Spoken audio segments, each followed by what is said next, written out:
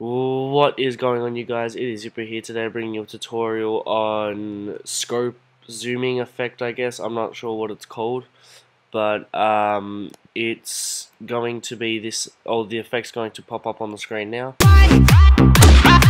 And yeah, that's what we're learning today. I don't know if you saw that, but yeah, it's just that kind of scope thing I did in that edit just there.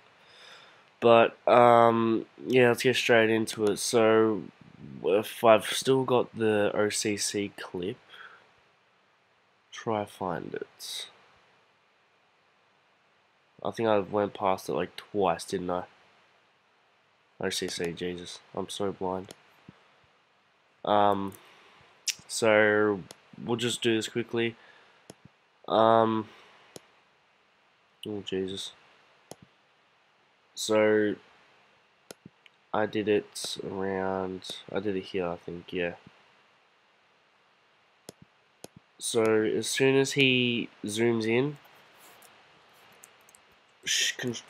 Command Shift D for Mac, Control Shift D for Windows, go until he kind of zooms out a lot, like not straight away, but a lot. After, I guess, I don't know how to put it, but yeah. So what I do is I would duplicate it, so Command D, and get your ellipse tool. Click Command Shift to get it in the center, and hopefully it shows the quality a lot better. Otherwise, I'm just gonna have to take a while stab in the dark. I think I got it perfect. Okay, fair enough. So what I do is I would freeze frame right here. Go to the bottom one. Freeze frame freeze frame this one as well. Both at the exact same time. But with this one, push S on the bottom one and zoom all the way up until you can't see any black bits. So it probably looks shitty now. This looks shitty as well. So what you want to do, go into your mask, feather it out a little. It doesn't look as bad. It looks kind of better.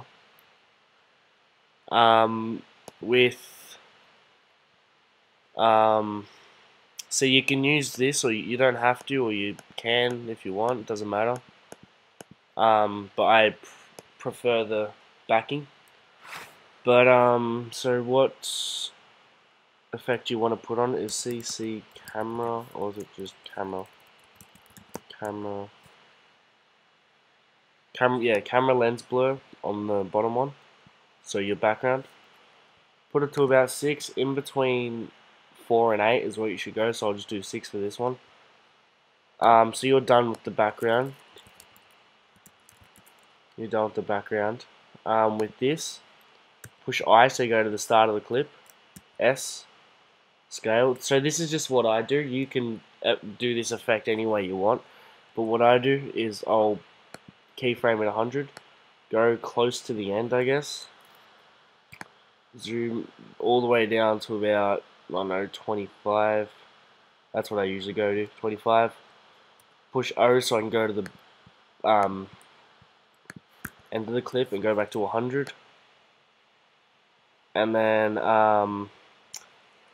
highlight all of these. F9, graph editor. F9 to put it into easy ease. And then go to graph editor, zoom in kinda, and then drag these all the way down. Like this. So it gives it more of that flowing effect. And I also do this, so Shift R so you can pull up rotation. Keyframe there, go to where it reaches its peak at 25% scale. Go to I don't usually put in a number, I just twist it so it's about maybe 90. Yeah, I go about 90 degrees. And then I put 0 on the way back. So it looks, I don't know, it looks a lot, I know, it looks good in edits with Twixtor and shit. It looks good with Twixtor. You gotta, what you do though is, So say you're syncing up feeds, there'll be a base here. So say there's a base here, a base here, and then a base here. Oh Jesus! And then a base here, or beat, whatever you want to call it. So when it hits the beat, you want it to zoom out, and then when it hits the next beat, you want it to hit the shot. So it looks kind of, I know it looks really synced and all that type of stuff. You're not gonna really see it now. But yeah, that's the effect I did for I think I forgot, Albatross, or I don't know how to pronounce it, but yeah, that song. This is the exact thing I did for Albatross. And yeah, that's pretty much it for today, guys. It's a quick little, not quick, but about 6-minute tutorial. Yeah, put what tutorials you want me to do in the description below, or not in the link below, or even in the comments. Up to you guys. But yeah, thanks for the support. I've been gaining a fair bit of subs and followers on YouTube and Twitter, so yeah, thanks heaps for that. Yeah, it's been Zippo, and I'm out. Peace.